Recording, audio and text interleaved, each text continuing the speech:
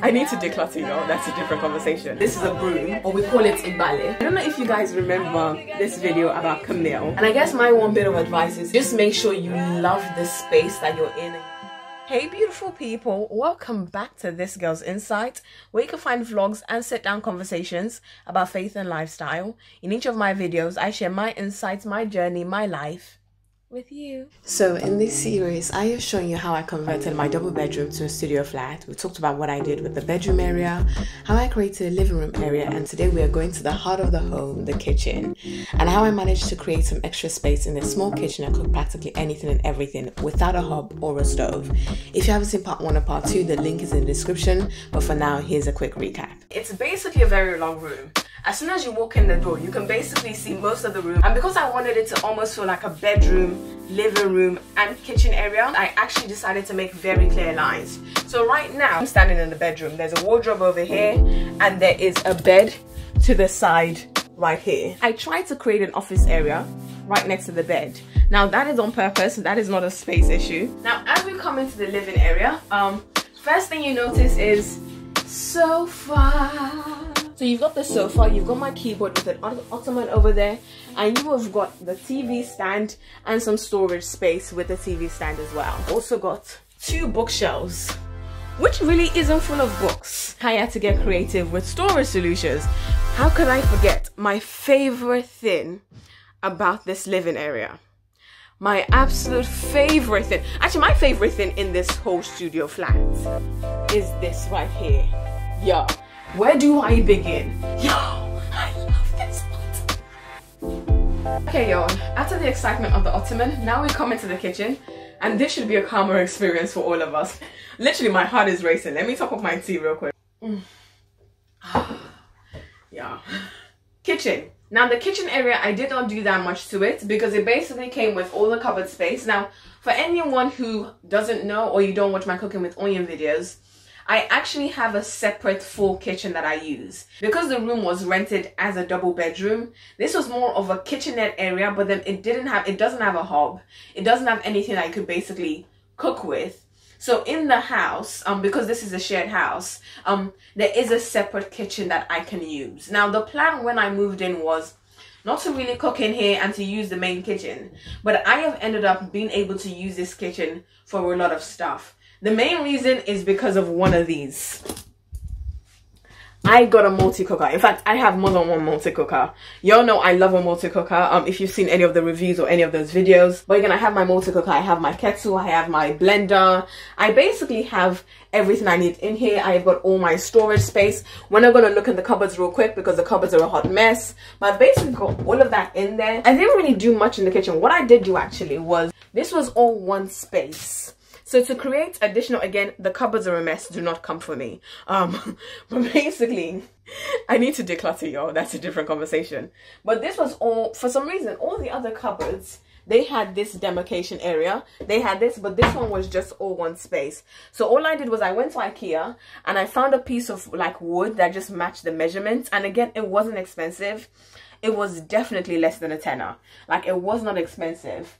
And what I was able to do was stick this in the middle, and then I could basically use hooks to then have a separate space in here for cutlery. This is another multi-cooker, by the way. And then I just have a lot of Tupperware, y'all, and a lot of like party food stuff. I don't know why, I just have a lot of it. But yeah, that's another way I did try and create additional storage and space in the kitchen area, just by buying shelves. The other thing I did in the kitchen, which wasn't really intentional, was this table. So when I first moved in, this was the table I moved in with from my old house. And when I got my new desk with all the storage, I was going to throw this away. And then I put it over here just to be like, I'm going to put it over here for a minute and then I'll chuck it. And then I realized it just really fits in. I don't know if y'all can see, but basically where you've got all of this wood, it just really fits in with there. And what it has done for me is it has allowed me to have extra counter space when I am cooking. I don't actually really have counter space for food prep. I will actually do my food prep on here, and basically I then have more counter space. So that was another way I created more space for me to work with in the kitchen. Also, you might not notice behind this table, I don't know if you all know what it is. This is a broom, or we call it ibale. But basically, I'm not about to be faffing about with a vacuum cleaner. So basically, just behind this sink, this really isn't a kitchen feature. This is an all over the flat feature. Because what I do is I have two of these folding tables where basically you can basically fold it and you've got a table. Now I use this in the sofa area a lot because again it goes back to that idea of I like to be able to be flexible with my space. Sometimes I'm working from home and something has frustrated me. Like I have got an email that I'm like, oh my days, I just want to smack everyone on the face of this earth. What I do is instead of working at my main desk, I can take one of these, unfold it, sit by the sofa and work off there, because I can then have my screen and my laptop on the desks. Again, just being flexible with the space. And then last but not least, this really is not a kitchen feature, but you will notice there is not a full length mirror anywhere in this flat. So all I did was I went to Wilko, and all I did was I got this over the door hook mirror. It was something like 12 quid, 14 quid.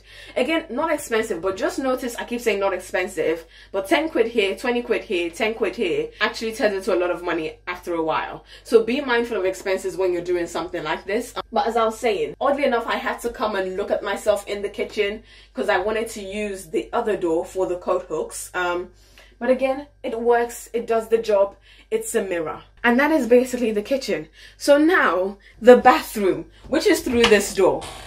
And actually, there isn't much to show in here, but there's something I do want to show you guys because a few months ago, someone did ask for an update on a DIY video. Actually, before we go into that, first thing you notice in the bathroom is more hooks. Again, so I have got the mirror hooking on one side. So as you can see, there's a mirror hook on that side, and then the other hook is basically like a towel rack, and again it's a double one, so this one only has 8. I went for it because it was a prettier one, so I have my towels on here. Then as you come into the bathroom, it is a very small space, so this is basically all of the standing space that I have. You have the shower on the side, and the only thing I did in the shower was I did buy a shower caddy so I could kind of have my products in there as well. I was actually going to change this mirror because it's a pretty small mirror, as you can see, and the plan was to take the mirror off and have like an actual cabinet in there for again more storage space. Then I realized I am renting, I don't want to end up doing all that much work and that it's not furniture I can take with me. So I decided to live with this, especially because I have my bigger mirror on the other side of the door. And then storage was not an issue because of this. And I don't know if you guys remember this video about Camille. I know I didn't make up that name. She is actually called Camille. So you can actually search for Camille under sink cabinet. If you're interested, I will leave a link in the description box. And actually, this is what I wanted to show you guys. Because basically, one beautiful person left a comment on one of my videos. And you said you wanted an update on the under sink cabinet. So this is your update. And what I'll do is I'll reply to your comments with a timestamp. Comment below to let me know if you actually got this message. But yeah, this under sink cabinet solved all my bathroom storage. So in between the shower caddy and in between this, basically I've got all my hair stuff in there, oils in there. It's basically got everything. And for the update, as you can see, it still looks great. I haven't changed the knobs on it yet. I might change the knobs in a bit, but then I actually really like this because I chose this because it matches the door hooks on the bathroom door. The only thing I can say is this has actually got a scratch now. So I don't know if you can see this scratch. I've not been able to get it off. I am not sure what I did to it and how I did that. But generally you can see it still looks pretty good. And I pour water on it all the time because like when I'm cleaning the sink and stuff, water will drop on here and I just wipe it down and it's fine.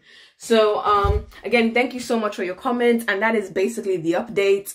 I am still in love with Camille. And I think that's basically it. I'm not sure how it has taken me so long to show you a studio apartment, but that is basically my apartment tour, and that felt like a lot of energy in this video. I am so tired. Okay, y'all, I actually feel like I need another cup of tea. I don't know why, but this video has been kind of emotional. Let's see. Ooh, you guys have never seen this mug, have you? Insta people know what this is. But someone had this mug made for me actually. So thank you so much to the beautiful person who sent this to me. I am definitely in a chamomile tea kind of space. Is the water boiled? Did the water just boil? Yeah. I feel like you could just leave this in there, but I like to pour it directly on. I hope this came across, but I really just enjoy this space. And I guess my one bit of advice is if you're ever doing like a decorating project, whatever work you're doing, just make sure you love the space that you're in and you love the end result, because I truly just Like, it's not the biggest space in the world. It's not the fanciest space in the world. It's probably not the prettiest space in the world, but it is a space that makes me feel like me. I don't even know where that speech came from.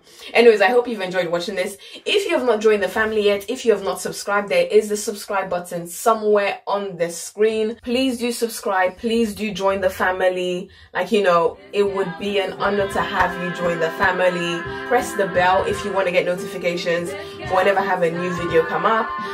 Like, comment, tell everyone you know, all of that good stuff. And I'm just gonna say, God bless you, Jesus loves you, may the Spirit of God be with you.